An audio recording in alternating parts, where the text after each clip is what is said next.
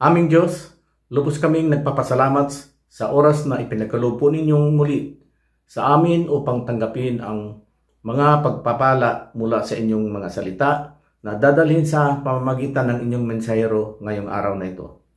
Nawa, Panginoon, gawin po ninyong matabang lupa ang bawat puso at isipan na narito upang ang mga salita mo lamang ang aming marinig at maintindihan.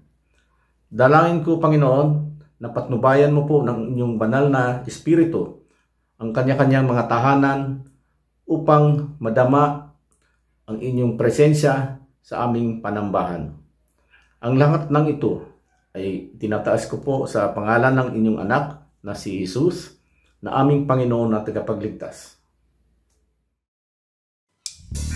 This is a day that the Lord has made, and together we will worship.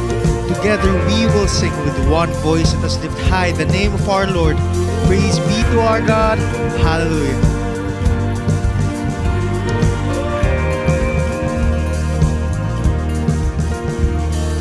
Come all you weary, come all you thirsty, come to the well that never runs dry. Drink of the water, come and thirst no more. Come all ye sinners, go find his mercy. Come to the table, he will satisfy. Taste of his goodness, find what you're looking for. For God so loved the world that he gave us his one and only Son to save us. Whoever believes in him shall live forever.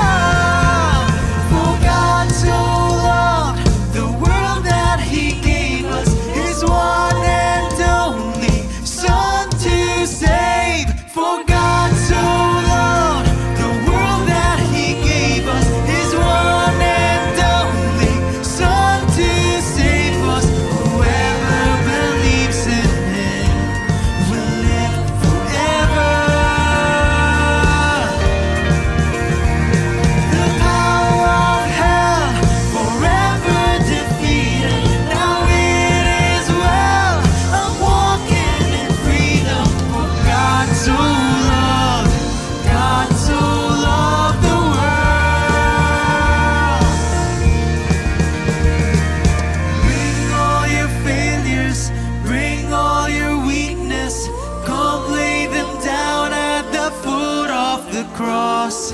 Jesus is waiting. God so loved the world.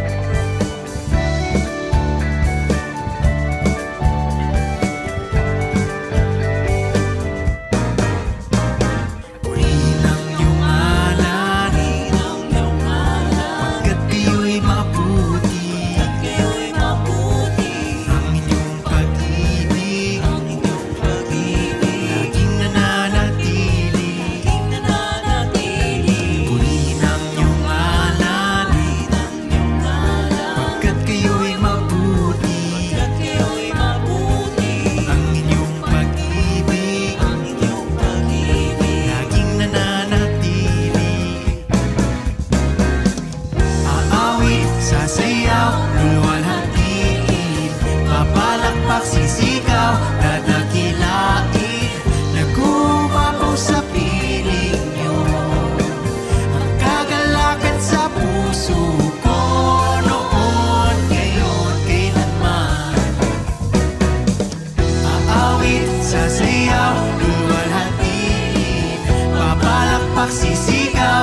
dakilain na kumapaw sa piling nyo.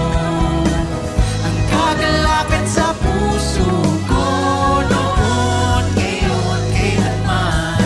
Panginoon, ang awit sa sayaw, Panginoon, ang walang pagsisigaw na dakilain. Ang awit sa sayaw, Panginoon, ang walang pagsisigaw, Panginoon.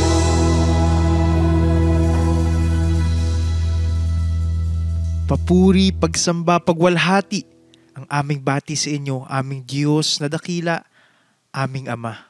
Patuloy kaming magsasaya, patuloy kaming aawit, patuloy kaming magdiriwang sa inyong pagmamahal, sa inyong pag-ibig na lagi naming nadarama. All we desire is to give you nothing but our highest praises, Lord God. Patuloy kaming umaawit sa inyo, aming Panginoon.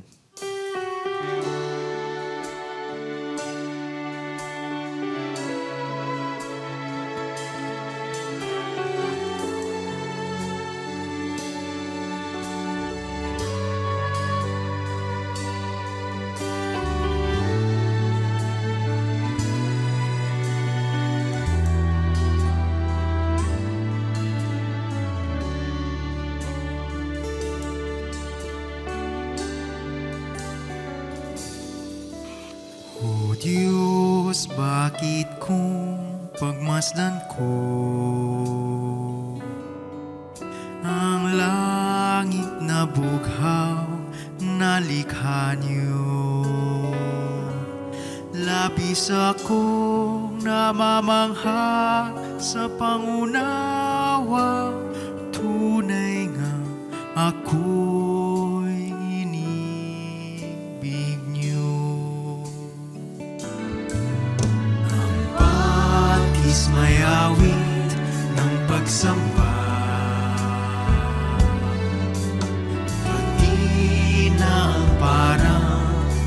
may sigla.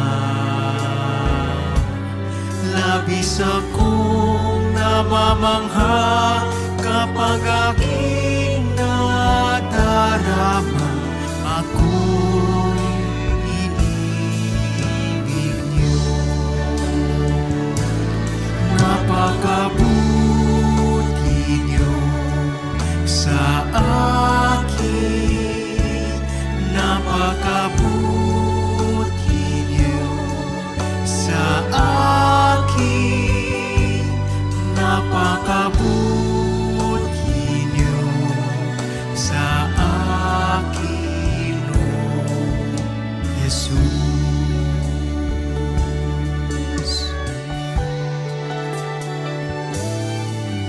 O Diyos, bakit ko pagmasdan ko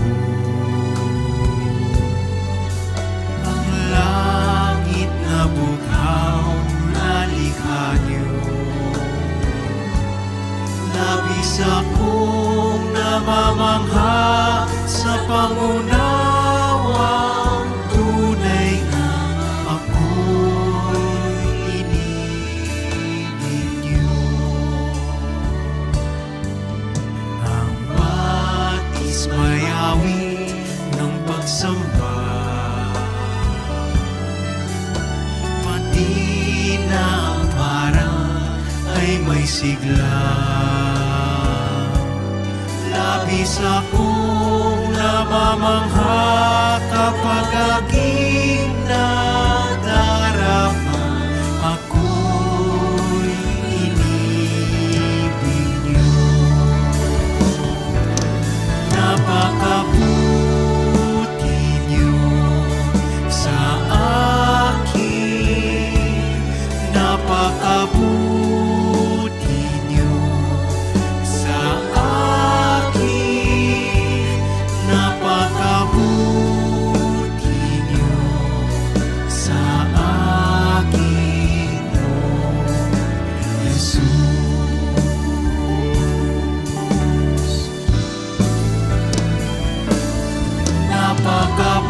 Napakabuti niyo sa akin, napakabuti niyo sa akin, napakabuti niyo sa akin, O Jesus.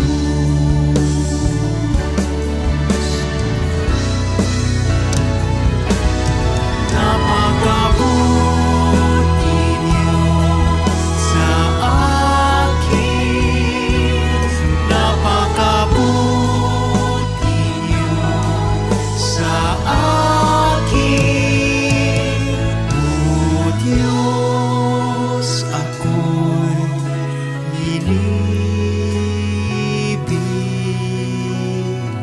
niyo.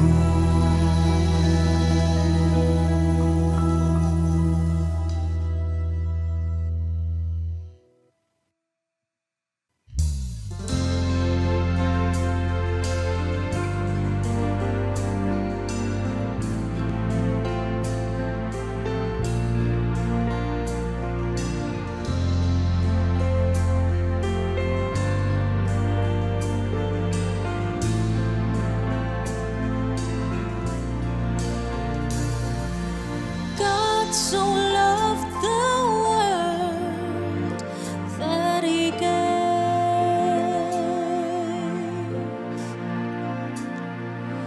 God so loved the world that He gave His only Son.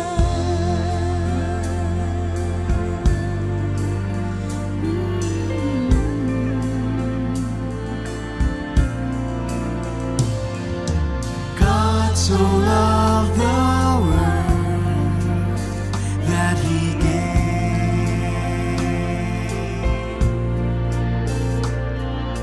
God so loved the world that He gave His only Son.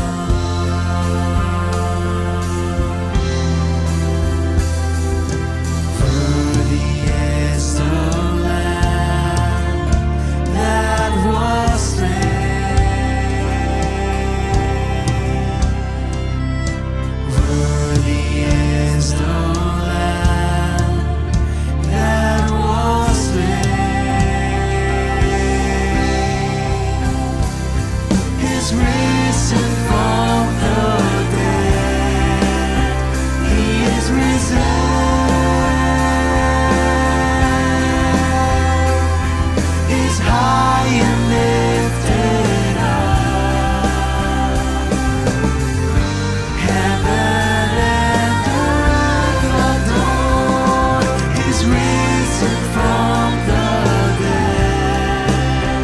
He is risen.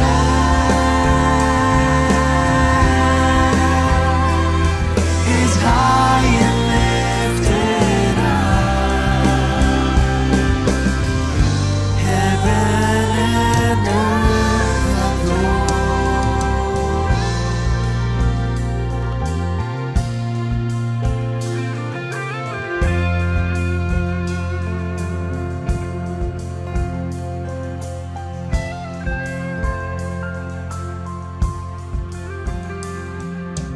God so loved the world that He gave.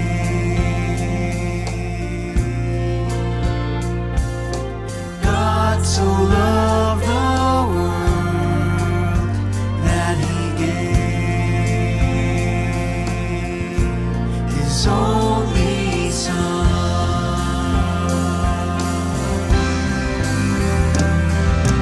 Worthy is the Lamb that was slain.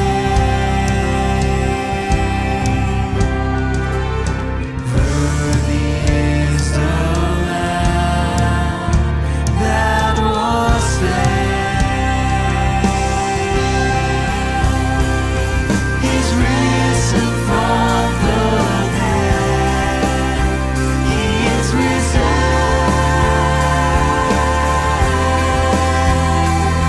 He's high and lifted up.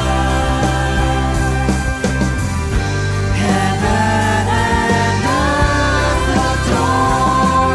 He's risen from the dead. He is risen.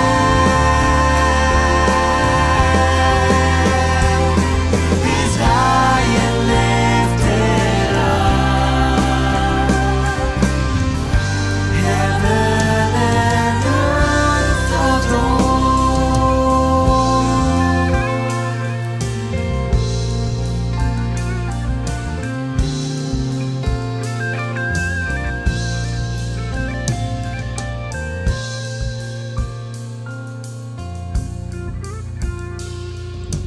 God so loved the world that He gave.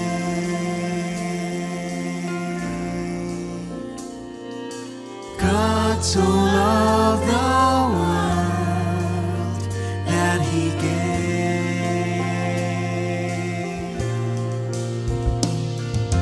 God so loved the world that He gave.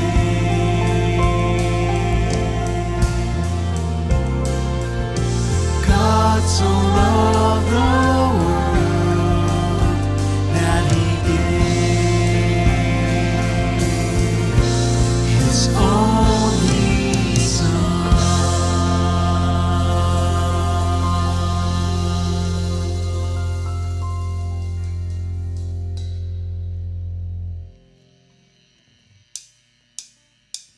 For God so loved the world that He gave us His one and only Son to save. For God so loved the world that He gave us His one and only Son to save us. Whoever believes in Him will live forever.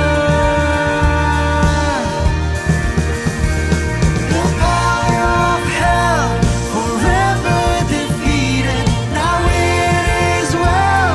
I'm walking in freedom. For God so loved the world. Bring all your failures, bring all your weakness. Come lay them down at the foot of the cross. Jesus is waiting. God so loved the world.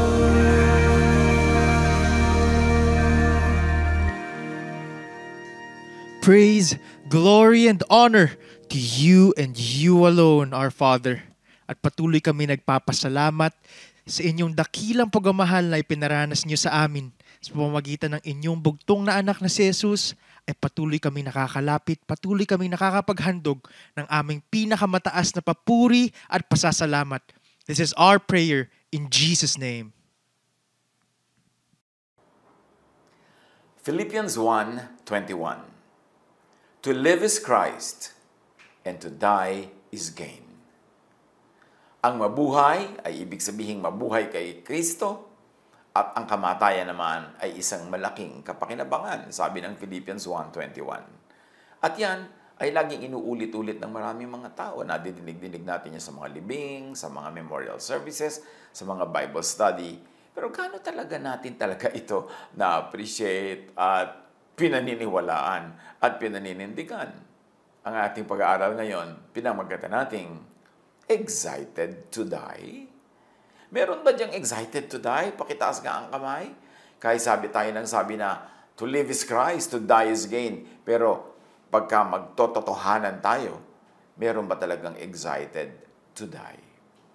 People fear death. That's truth. That's reality. Napakakonti naman yata anong talagang excited to die kahit na gaano ka kapag-godly, kahit gaano ka kabanal. Talagang life is the primary duty of life. And so, kahit ako dito, kung sasabihin niyo sa akin na, kayo po ba excited to die? No, syempre gusto ko pang mabuhay kasi this is the only life I know. Wala naman akong talagang complete knowledge or even a great knowledge about the beyond, what is there in eternity. Kaya itong alam ko, itong gusto ko, ang nais kong syempre pahabain, palawakin, palawigin, kasi ito lang ang alam kong buhay. Pero tayo ngayon sa ating pag-aaral ng isang bagay na hindi naman naiwas at dumarating sa lahat, yung tinatawag na kamatayan, subukan nating magpanggap na excited nga tayo to die para makita natin yung possible reasons why there really can be and could be excitement to die. Let us consider the possible gains in death. At hindi lang sa salita, kundi subukan nating appreciatein talaga sa ating isip. Let's imagine that it's actually exciting to die. Although, again, gusto kong ulitin, huwag niyo ako diyang pagdiskitahan at sabihin, ako ba excited? Siyempre, mas excited ako mabuhay. Pero, kahit minsan, imagine natin that is exciting. Para, baka naman sakaling masilip nga natin kung anong magandang dahilan, ano ang exciting about death, para hindi tayo sobrang matakot, hindi tayo sobrang malungkot sa kamatayan ng iba o kamatayan natin. Why be excited to die? At death, we are released from the burdens of this life. Lagi natin yung sinasabi. Laging pang-comfort natin yan sa mga naulila. Laging pang-comfort natin yan sa mga nag-aagaw buhay. Pero subukan natin talagang namnamin at appreciatein na ito ay totoo at subukan natin talagang imaginein ang katotohanan ng pangungusap na ito. We are released from the burdens of this life. Si Job, na sobrang hirap ang dinanas sa buhay, sabi niya sa Job 3:20-21, why is light given to those in misery, and life to the bitter of soul? To those who long for death that does not come, who search for it more than for hidden treasure. Bakit daw binibigyan pa ng liwanag ang mga sobrang nagdurusa? Bakit patuloy pang binibigyan ng buhay yung kay pait-pait ng kanyang damdamin, ng kanyang espiritu?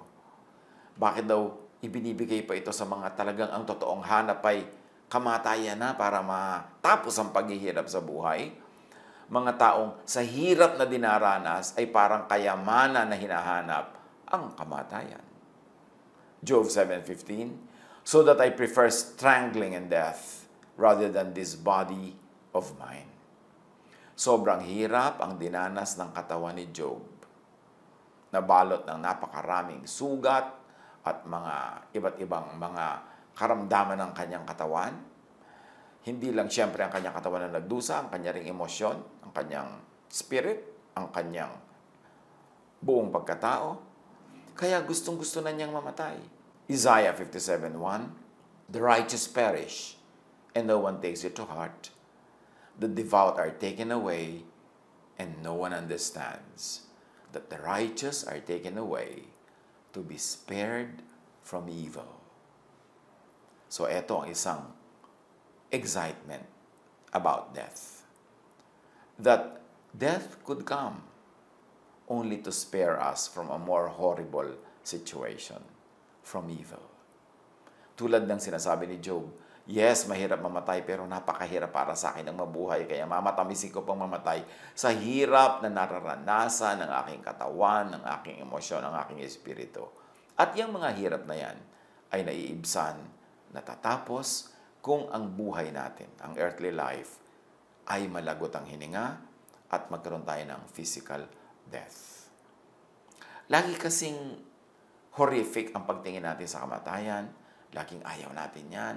Laging malungkot. Pero kung ito ang magiging daan para matapos ang napakalaking hirap, at ito ang magiging daan para lumipat sa kabila na may ginhawa, na may luwalhati, may pangako ang Diyos, then death can be exciting. Death could be turned into an excitement. Hindi ito madaling gawin. Kasi nga, attached tayo sa earthly life na ito. Pero kung hindi na maiwasan, ayan na yung death. Death natin, death ng ating kapwa, death ng mahal natin sa buhay. Alalahanin natin itong mga verses na ito para maibsan ang ating takot, maibsan ang ating pag-alala, at ang ating lungkot, at yung kawalang pag-asa.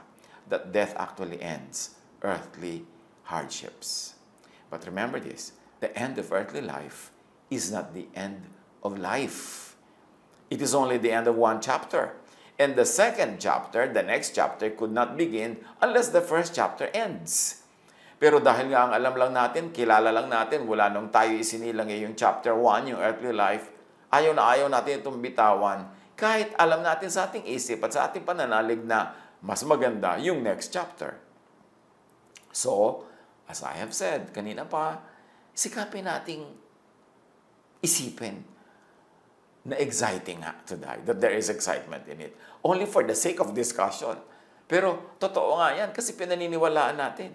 Gawin lang nating totoo at ramdam yung pagtingin na positive about physical death. At death, we are released from the burdens of this life. Halimbawa, there's no more spouse. Yung may asawa dito sa lupa, wala nang asawa sa kabila. Yung iba, kaya takot na takot mamatay sila o ang asawa nila kasi napakaganda na ang samahan nila. Pero kahit pa maganda yon, higit lalong maganda ang naghihintay sa kabila. Paano pa kung hindi maganda yung samahan dito? Di lalo nang naging entry into a better situation, yung kamatayan.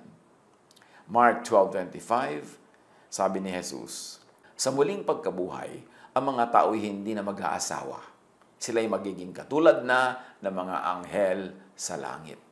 So this is release from hardships, from difficulties of married life. Pero siyempre, dahil nga mahal ng higit na nakararami ang kanilang kabiyak, ayaw nila magkahiwalay. Pero ayaw mo mat gusto, nangyayari naman talagang may mauuna at may mauuna. So, pagka hindi na yan maiwasan at nandyan na, isipin na lang na meron ding advantage ang paglaya mula sa earthly life at paglaya mula sa pagkakaroon ng permanent partner. Romans 7:2, halimbawa, ayon sa kautusan, ang isang babae ay nasasakop ng kanyang asawa habang nabubuhay ito. Subalit kung mamatay na ang lalaki, malaya na ang babae sa batas na nagtatali sa kanya sa lalaking iyon. Kahit sa Romans, ang tawag doon ay kalayaan. Kasi talagang napakaraming responsibilidad at napakaraming pagkakatali ang pagkakaroon ng legally lawful wedded partner. At yan ngayon ay nalalagot kapag ang tao ay sumasakabilang buhay. Gusto kong ulitin at pakaulit-ulitin na hindi naman natin ito wish for people na magkahiwalay yung mga mag-asawa at death. Pero nangyayari yan. Kaya ang ating pag-aaral ngayon ay para lang ihanda ang ating mga loob at makita kahit paano yung advantage ng freedom at death. At death, there's no more pain. Kaya nga mas gusto pa ni Job na mamatay na siya kaysa pagtiisan niya yung hirap ng kanyang mga sakit. Isaiah 57:2, those who walk uprightly enter into peace. They find rest as they lie in death. So rest ang tingin at sinasabi ni Isaiah tungkol sa kamatayan. Pagka ang isang tao ay dumaranas ng sobrang hirap, sobrang pagod, sobrang stress, napakalaki ng ibig sabihin ng kapahingahan, ng rest. At yan ang pangako ni Jesus. Come to me, I'll give you rest. Hindi yung rest na sa kamatayan lamang, kundi rest sa buhay din na ito ang pangako ni Jesus. Rest dito, rest doon sa kabila. Sa pagdurusa sa Job 10:18, sabi ni Job, "Why then did you bring me out of the womb?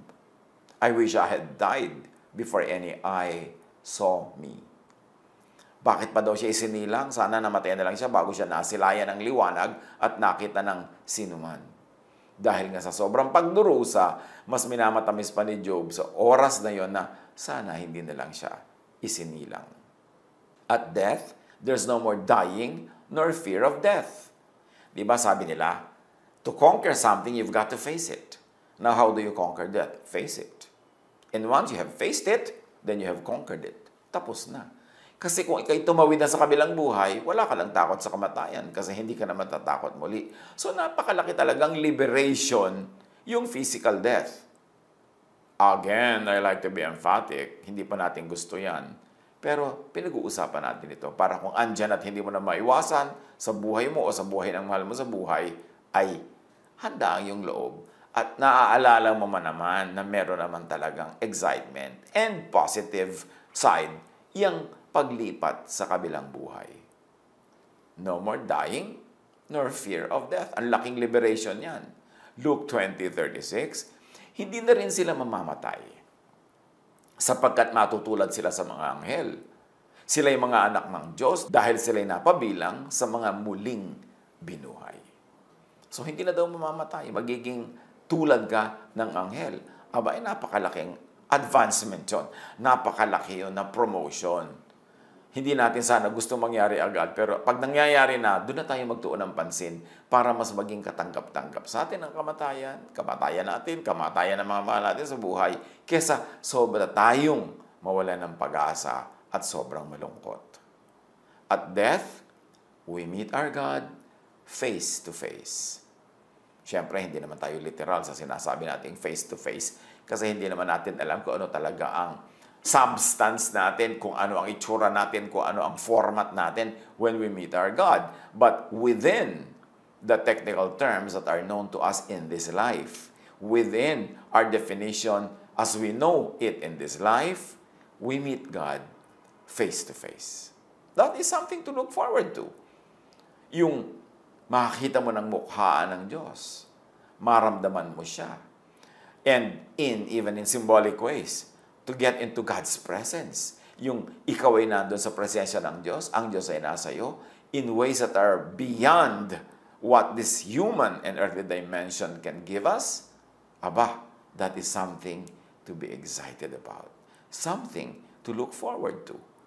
Ecclesiastes 12:7, and the dust returns to the ground it came from, and the spirit returns to God who gave it.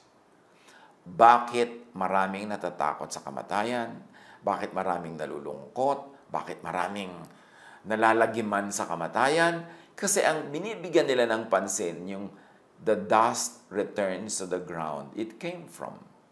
Ang ini-imagine nila, ang kanilang katawan ay inuud o sinusunog, kine-cremate, inililibing, inilalagay sa ilalim ng lupa, nasa loob ng ataol, inilalagay sa loob ng nicho. Ay, malungkot nga yun. That is grim. That is sad.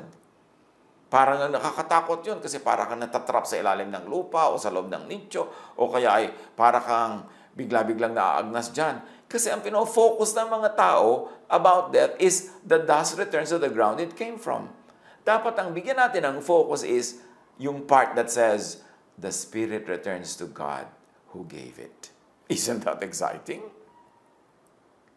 Kung tayo ay galing sa Diyos, di ba? Inihinga tayo ng Diyos. We came from God and we return to God. This earthly life clouds our memory. This earthly life and its limits clouds our recollection of what it is to be with God. Bago tayo naging tao, bago itinira sa ating katawan na ito, ang ating espiritu. So, wala tayong masyadong excitement about returning to God. Pero, ang sinabi, the Spirit returns to God who gave it.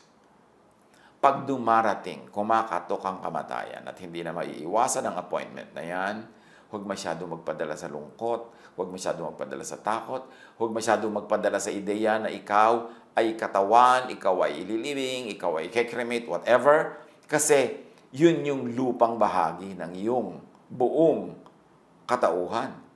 Pero yung galing sa Diyos, yung Espiritu, hindi yun ililibing, hindi yun i-cremate, hindi yun uuurin, hindi yun maagnas. Kasi yung Espiritong galing sa Diyos, at yun ang tunay na tayo, temporary lang yung katawan na galing sa lupa, gabalik sa lupa yung katawan na yun, pero tayo, yung Espiritu na galing sa Diyos, ay babalik sa Diyos. Hindi ba? Napaka-exciting dapat nun. Maraming pag-comfort na ibinibigay sa mga naulila o sa mga nag-aagaw buhay. Sinasabi nila, wow, masaya yan, makakapag-reunion na kayo, mami, with daddy na nauna sa'yo. Wow, si mami ngayon nakipag-reunion na kay lola na nauna pa nung araw. Pero halos hindi mo marinig na sinasabi ng mga taong, wow, makikipag-reunion ka na sa Diyos. Wow, makikipag-reunion na ako sa Diyos. Wow, babalik na ako sa Diyos. Pero yun, ang tunay na napaka-glorious about physical death. That the spirit is released from its prison, the body, and it goes back to God who gave it. Pag pinag-isip-isipan natin yan, pagka pinagbulay-bulayan natin yan, kay laki-laking takot ang mawawala. Kay laki-laking pag-iwas sa kamatayan na hindi naman naiiwasan talaga kung tutuusin tayo na napakalaki ang stress na mawawala sa ating buhay. The spirit returns to God who gave it. Kaya sa libingan ni Jesus, nung pumunta yung mga babae, hinahanap nila si Jesus, nawawala yung katawan, sabi ng anghel, why are you looking for the living among the dead? He is not here. He has risen. So, ganun din yun. Pagka merong bangkay ang ating mahal sa buhay, o sarili nating bangkay, dapat meron ding nakalagay na karatula. He or she is risen. He or she is not here. Wala na siya sa katawang ito. Bumalik na siya sa Diyos. Sino yung siya? Yung Espiritu. Sino yung nakahiga dyan na maputla, na matigas? Yan yung katawan na babalik na sa lupa. Hindi talaga siya yan. Ang talagang siya ay umalis na, bumalik na sa Diyos. Pag iyan ay isinaisip natin at isinapuso, kay laki-laki ng mababawas na paninimdim pag nakatingin tayo sa isang bangkay. Hindi na yon ang ating mahal sa buhay. Yun na lang ang tawag sa Tagalog na mga labi. Earthly remains, sabi sa English. Kasi that's what they are, just remains. Yung tunay na nakatira doon ay umalis na. Nagbalik na sa Diyos. Don't you think that is exciting? Kahit na nangingibabaw yung ating fear and avoidance of death, pero pag naisip natin yan, malaki ang maiiba sa ating attitude at mas luluwag sa ating dibdib na tanggapin ang dapat naman talagang tanggapin kasi hindi pwedeng iwasan na kamatayan ng katawan. 1 Thessalonians 5:10, He died for us so that whether we are awake, meaning alive, or asleep, meaning dead, we may live together with Him. Buhay man o patay ang katawang ito, ang Espiritu ay buhay at patuloy na nabubuhay kasama ng may likha.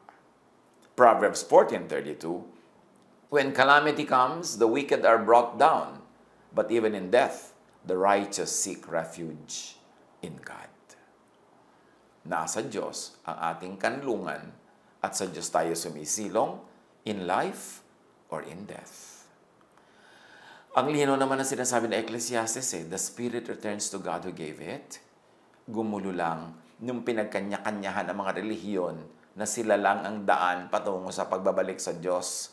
Na pag hindi ka sa kanila dumaan, hindi ka na makakabalik sa Diyos. Wala naman sinasabing ganun yung Ecclesiastes. The Spirit returns to God who gave it. At death, we evolve to our new life. Hindi tayo namamatay, napopromote lang tayo sa higher level of existence. John 11:25, sinabi sa kanya ni Jesus, "Ako ang muling pagkabuhay at ang buhay. Ang sino mang sumasampalataya sa akin, kahit mamatay, ay muling mabubuhay." So, hindi talaga namamatay ang sumasampalataya kay Jesus. Lumilipat lang siya sa kabila. At sabi ni Jesus, kasi tinanong siya, "When do you think is the coming of the kingdom of God?" Sabi niya, don't think that the kingdom of God is something that you can observe, something that you can see, something that you can examine. Hindi nyo dapat sabihin, ayun, nandun ang kingdom of God, or eto, nandito ang kingdom of God. Sabihin, hindi ganon. Because the kingdom of God is in your heart. The kingdom of God is in your mind. Sabi ni Jesus, the kingdom of God is in you, within you, in your midst. Nasa inyong kalooban ang kaharian ng Diyos. Or more graphically, nasa inyong isip, puso at buhay ang paghahari ng Diyos. So kung ang tao nanalig kay Jesus, kung ang tao ay nananalig sa essence ng katuruan ni Jesus, even without the technical religious requirements, kasi naging franchise and licenses ng mga religion yan eh. Pero kung ang isang tao ay nabubuhay ayon sa kalooban ni Jesus, pinaghaharian ng Diyos ang kanyang puso, ang kanyang isip, siya ay kaharian ng Diyos. Pag namatay yung katawan niya, yung kaharian ng Diyos na nasa loob na niya, nasa espiritu niya, nasa isip niya, iyon ay bumabalik lang doon sa Diyos na nagbigay.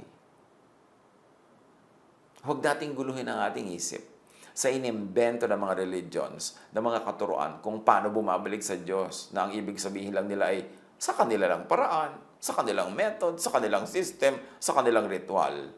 Walang sinabing ganon sa Ecclesiastes.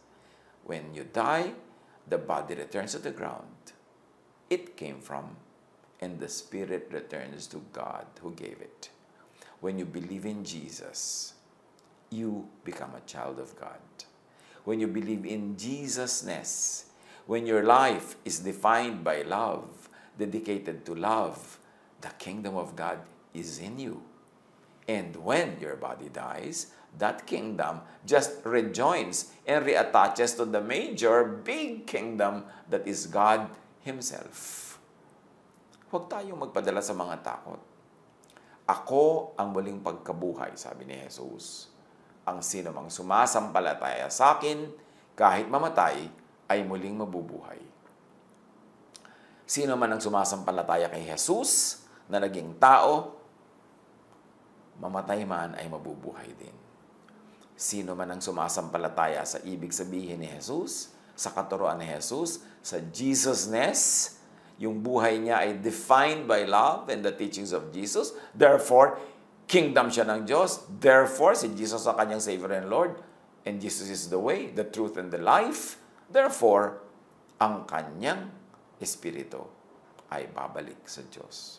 2 Corinthians 5:8, we are confident, yes, well pleased rather, to be absent from the body and to be present with the Lord. Sino ang nagsasalita dito? Yung espiritu. Kasi absent from the body. Ngayon, kung yung body ang nagsasalita, dapat sabihin niya to be absent from the spirit. Pero hindi. Hindi tayo yung body. Tayo yung spirit. Damit lamang ng ating spirit yung body. So, nung namatay, hindi na yung body ang nagsasalita, kundi yung spirit. Sabi niya, mas mabuti pa to be absent in the body. Wala na ako sa katawan, pero present naman in the Lord. So, it is our spirit that rejoins God. Ano ang nakakatakot? At ano ang nakakalungkot doon? May nakakalungkot siyempre kasi kilala natin, mahal natin, nami-miss natin, umaasa tayo sa Kanya, nagtutulungan tayo, pero ganun talaga ang buhay. Matatapos ang physical life. Pero bawasan ng lungkot, bawasan ng sentimiento, kasi absent from the body, but present in the Lord. Malakas ang aming loob, sabi. At mas gusto pa nga naming iwan ang katawang ito na aming tinatahanan ngayon upang manirahan na sa piling ng Panginoon. You see, ang katawan, iniiwan, tinatahanan lang. Bakit? Pag naglilibing tayo ng mga mahal sa buhay, sobra ang pagsisentimiento natin about the body. Yung iba gusto nang sumama sa hukay. Sobrang lungkot pag nakikita mo yung body. Ba't hindi natin baligtarin ang iniisip natin na yung espiritu niya wala na doon at nandun na sa Diyos? Na imbes na pag naglilibing, tayo payuko ng payuko, patingin ng patingin doon sa lumulubog na ataol, bakit hindi tayo tumingala ng tumingala sa langit? At ang imagine natin, yung espiritu nung yumao nating mahal sa buhay na umakyat na sa presensya ng Diyos. We are focusing on the body, therefore we are focusing on death, when we can focus on the Spirit and focus on life. Focus on the resurrection. Luke 20:36, hindi na rin sila mamamatay, sabi ni Jesus, sapagkat matutulad sila sa mga anghel. Yun ang mangyayari sa mahal natin sa buhay at sa ating mga sarili na nananalig kay Jesus, nananalig kay Jesus the person, or the love of Jesus and Jesusness, then death becomes gain. Hindi talaga namatay. Pag sinabing, ay namatay po si Lolo, no, namatay ang katawan ni Lolo at ang espiritu ni Lolo ay nakawala sa namatay na katawan na yon at bumalik sa Diyos. Anong ipagluluksa mo doon? Anong sobra mo ikakalungkot? Well, hindi naman natin sinasabing walang lungkot yan. Meron talaga, siyempre. Mahirap talaga mag-adjust, lalo na kasanayan mo sa buhay mong katuwang ito, kasama ito, nakasandal ka sa kanya, mahal ka niya, mahal mo siya. Pero ano magagawa natin? Talagang darating yon. Pag dumating yon, focus not on the body that is decaying, but focus on the spirit that is being renewed. Focus not on the body that is being cremated or being buried or being entombed, but focus on the spirit that had been released from this body to return to God. John 14:3, sabi ni Jesus, and if I go and prepare a place for you, I will come back and take you to be with me, that you also may be where I am. Yan ang pangako ni Jesus, pangmatagalan, panghabang panahong pakikipiling sa Kanya. Romans 8:18, I consider that our present sufferings are not worth comparing with the glory that will be revealed in us. At kailan marireveal yun? Kailan mo yun makikita? When you meet God face to face. Habang nandito ka pa lang sa lupa, patikim-patikim pa lang ng glory ng Diyos ang mararamdaman natin, pasulyap-sulyap, pero hindi natin talaga tunay na makikita at mararamdaman hanggang hindi tayo bumabalik sa Diyos when the Spirit returns to God who gave it. Isn't that exciting? Kung wala tayong makitang excitement in death, tingnan natin yan. At sabi sa 1 Corinthians 2:9, what God has planned for people who love Him is more than eyes have seen or ears have heard. It has never even entered our minds. Ang tunay daw na plano ng Diyos sa mga umiibig sa Kanya ay higit-higit pa sa lahat na nang nakita ng mata o nadinig ng tainga, ni hindi ito sumagi sa ating guni-guni. Ibig sabihin, there is so much glory to be revealed. There is so much joy to be had. And that can happen only when the spirit leaves the body and returns to God who gave it. Yan ang mga excitement about death. Kahit pa siguro diniscuss natin lahat yan, wala pa rin talaga na-excite about death. O at least nagkaroon ng konti. O kung darating man at hindi na maiwasan, panghawakan natin at alalahanin para magkaroon tayo ng ibang titingnan at ibang aasahan at magkaroon man lang tayo ng pagtanggap, kung hindi man excitement, about physical death. Remember, ang ating opening verse na sinabi natin kanina, diyan tayo magwawakas. Philippians 1:21. To live is Christ, and to die is gain. Huwag natin gawin lang tong slogan. Huwag natin gawin lang tong empty phrase. Namnamin natin ang tunay na kahulugan. Tunay, dahil tayo nabubuhay dito, and life is the duty of life, ayaw pa nating sumakabilang buhay sana. Pero kung mangyayari na, di na maiwasan, o nangyari na, tanggapin and focus on what is so exciting about the Spirit returning to God who gave it. Enjoy life. Make people enjoy their lives with your help.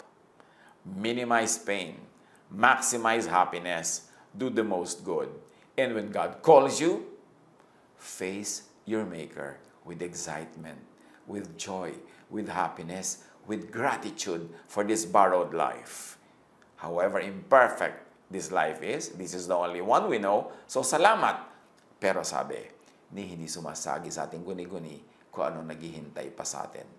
That is exciting enough. God bless us all.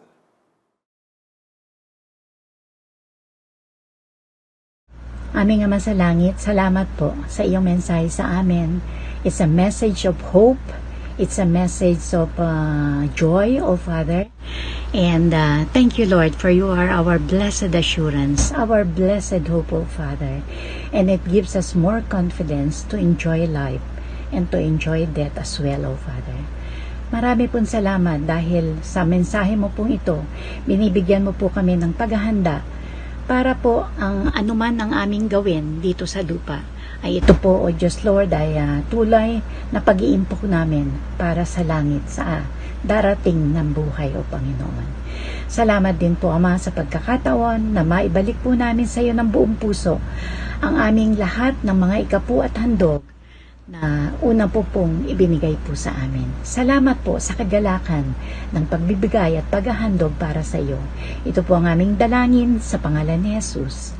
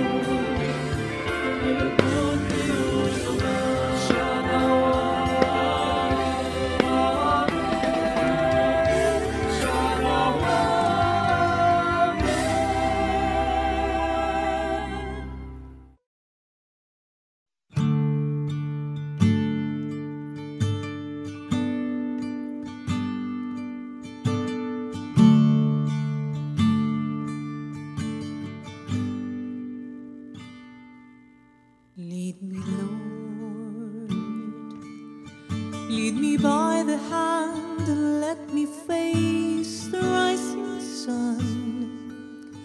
Comfort me through all the pain that life may bring. There's no other hope that I can lean upon. Lead me, Lord, lead me all my life.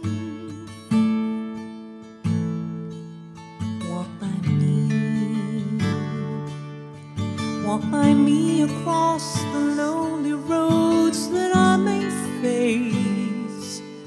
Take my arms and let your hand show me the way. Show the way to live inside your heart.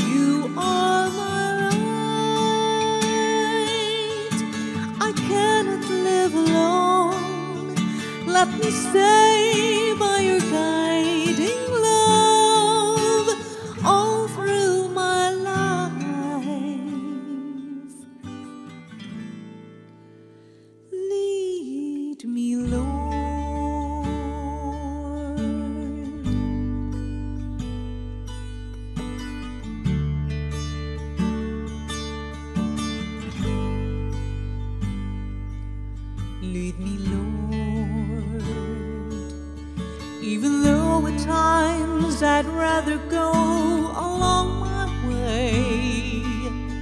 Help me take the right direction, take your road. Lead me, Lord, and never leave my side.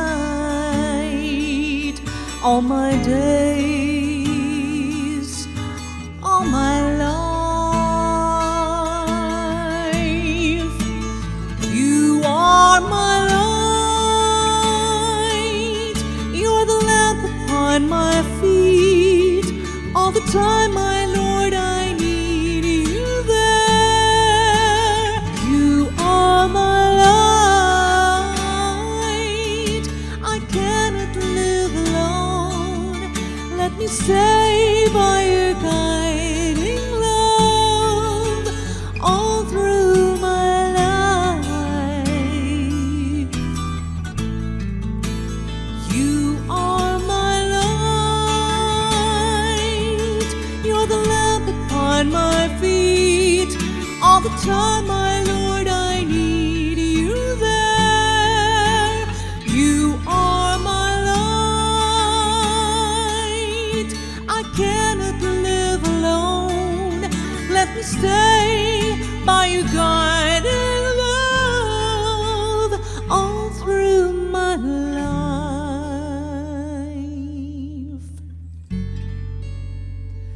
all through my days.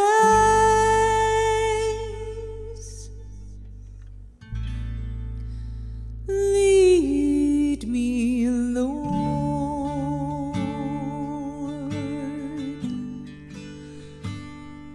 Lead me, Lord.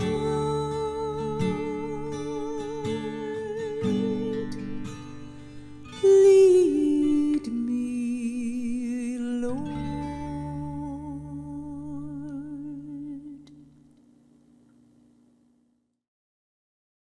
Lubos po ang aming kagalakan, Ama, sa mensahe na aming narinig mula sa inyong lingkod, Pastor Ed Lapis. Tulungan niyo po kami na mamuhay ng ayon sa iyong kalooban sa amin habang lumalalim ang aming pagkakilala sa aming Panginoong Hesus. Umaasa po kami sa patuloy ng pagkalinga sa amin. Paalalahanan niyo rin po kami na pangalagaan ang aming mga pangangatawan at ilayo niyo kami sa masasamang tao, sa masasamang espiritu. Mga kapatid, tanggapin ninyo ang mayamang bendisyon ng ating Diyos amang nasa langit, ang patuloy na pagliligtas ng ating Panginoong Hesus na luklok sa kanan ng Ama, ang pakikipisan ng Espiritong Banal na siyang nagbibigay sa atin ng kaaliwan, karunungan, kaliwanagan. Binabalik po namin, O Diyos, ang lahat ng papuri, pasalamat, luwalhati at kapangyarihan sa ngalan ng Panginoong Hesus.